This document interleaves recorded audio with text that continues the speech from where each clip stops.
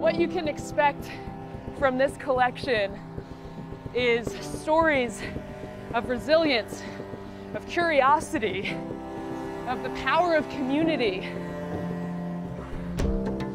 Stories about being unafraid to fail, learning, all of these really awesome things. And one of, I guess, the best things is that positive ripple effect of our actions. You never know how you can impact your community and those around you.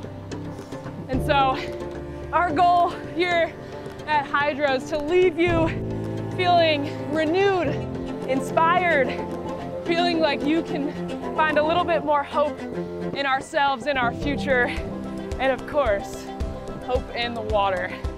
So, the Hope in the Water series is highlighting the stories of these working men and women who are literally working to save our oceans and our planet, and working to feed everyone in the world with blue foods. When I think about climate change, when I think about global warming, I feel a little bit hopeless, but that is not what today is about.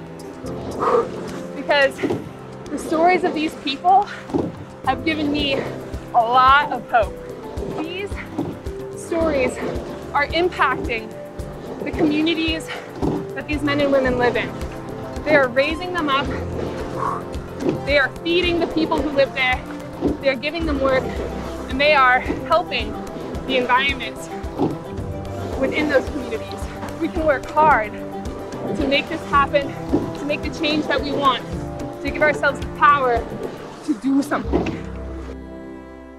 And one of the things that I got out of it, of course, massively inspirational to be with someone who's doing something new, trying something different, and not only making really good, or I should say, farming really good scallops and seafood for us, but also doing something really innovative and good for the environment. It's a more sustainable method. But something more, even more inspirational for me than that was just his willingness to share.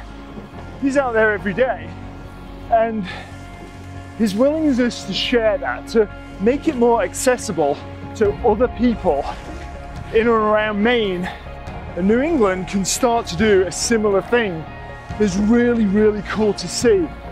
And I think it's embodied by this saying, the rising tide lifts all boats. And I love that, because he's looked at it and said, more people doing this, the better. So today's workout is really inspired by the docuseries Hope in the Water. When watching this, I got all fired up because it just reminded me how on the water things can change so very, very fast. And in the beginning, it can seem scary, it can seem frantic, and it can seem on the verge of out of control. But when you've been around people that have been exposed to these environments, exposed to these different disciplines, you'll see a sense of calm and control.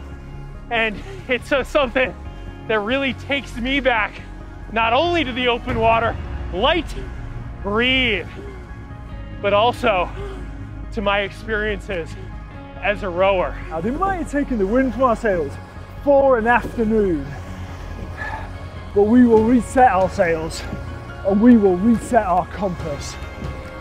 Here we come.